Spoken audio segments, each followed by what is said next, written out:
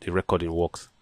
So remember that this red is on. I'll just come to the beginning and I'll click this one for the playhead to start from the beginning. Then I will come here. This is the record button. Record button. So once this one is on red and I come here to click this one, it automatically starts recording. Let me show you that.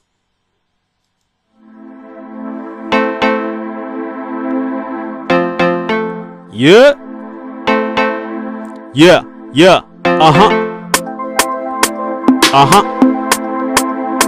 What's up?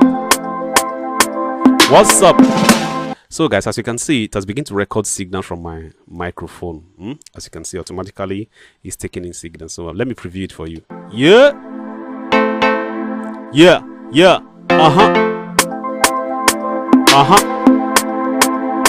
What's up?